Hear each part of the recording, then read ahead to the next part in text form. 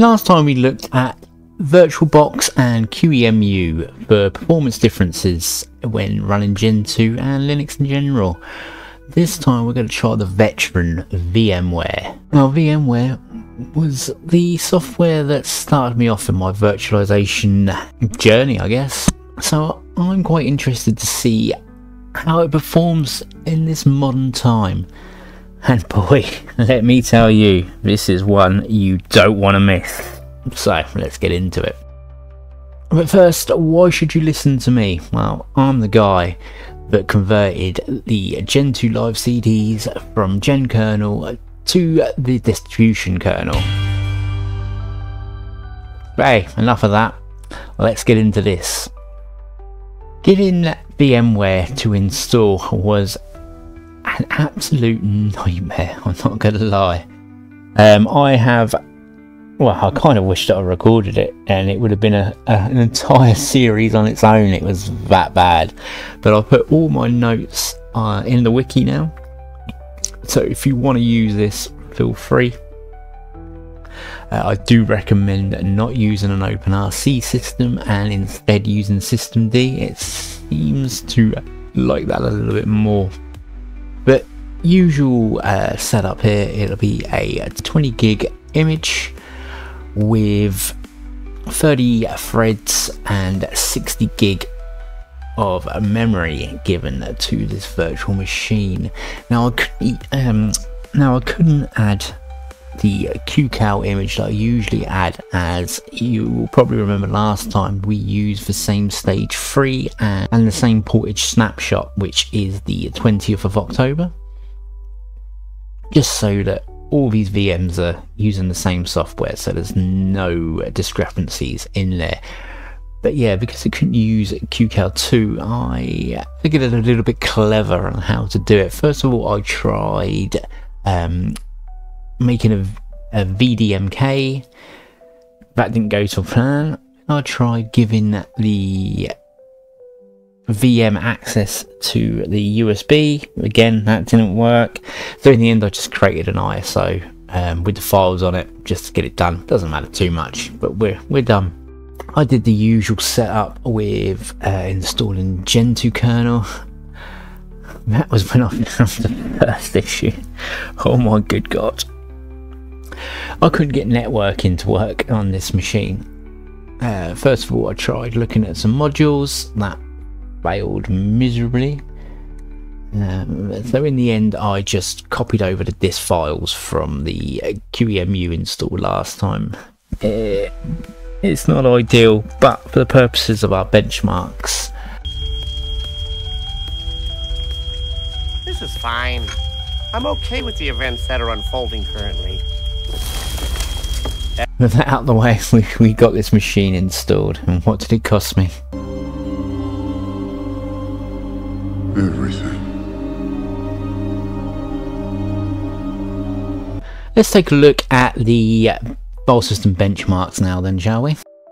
So popping it onto screen right now, we can see that we were getting 7843 megabytes per second, which is huge when we put on screen what we were getting at with the other two. So just for reference there, QEMU was getting 3502 and VirtualBox was getting 2159. Wow, that's over double. I was not expecting read speeds of that, to be honest. It kind of makes all the drama of getting this working actually worth it.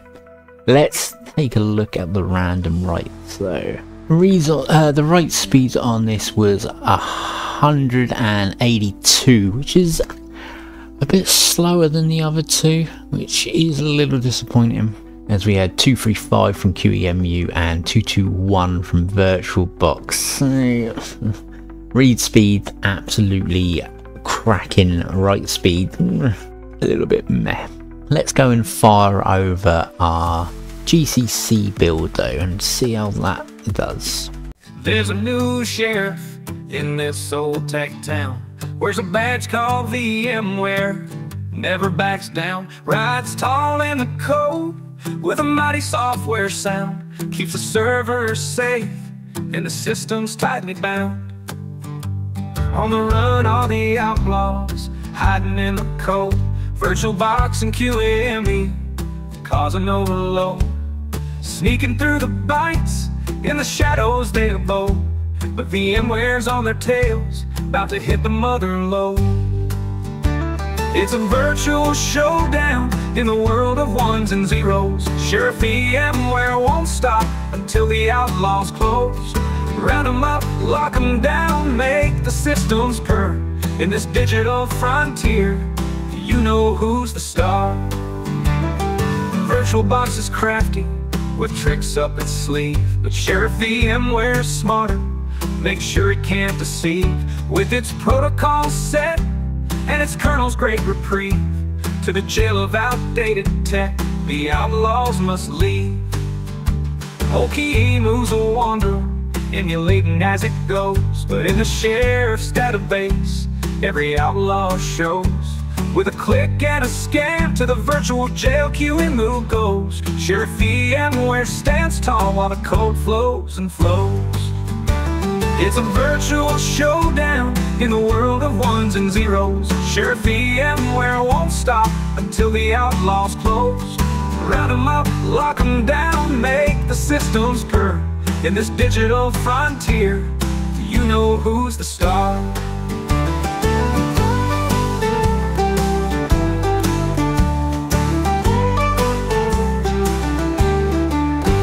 VirtualBox is crafty, with tricks up its sleeve, but Sheriff VMware's smarter, make sure it can't deceive. With its protocol set and its kernel's great reprieve, to the jail of outdated tech the outlaws must leave. 2218, which puts it in second place for that one. That's going to be that write speed that affects us on this one, unfortunately. But yeah, well, VirtualBox was an absolute nightmare to get set up, and I think that's partly due to me using an OpenRC system, and they kind of hard code it for a system D. But there might actually be a use case that if you're reading a lot of data and not writing much, where VMware might be the choice for you. But yeah, there we have it. There's the big three done and tested. So I still think I'm going to recommend QEMU as the king of virtualization software, the big three. But okay, now it's time for you guys to get into those comment sections and start suggesting some other software that isn't quite well known. Now, I don't want front ends for QEMU. I want actual software that's its own thing. And I do want to go and check out the BSD offerings, but I'd rather start with Linux first. So if you can suggest some, I will take a look into them and we'll do some tests in the upcoming. But for now, guys, thank you very much. Keep compiling and don't forget to like and subscribe. I make funny Gen 2 videos while also teaching you how to use it properly. If you want to help support me, then visit my Patreon at patreon.com/Immolo157. If not, just like and subscribe please, as it really helps with the algorithm.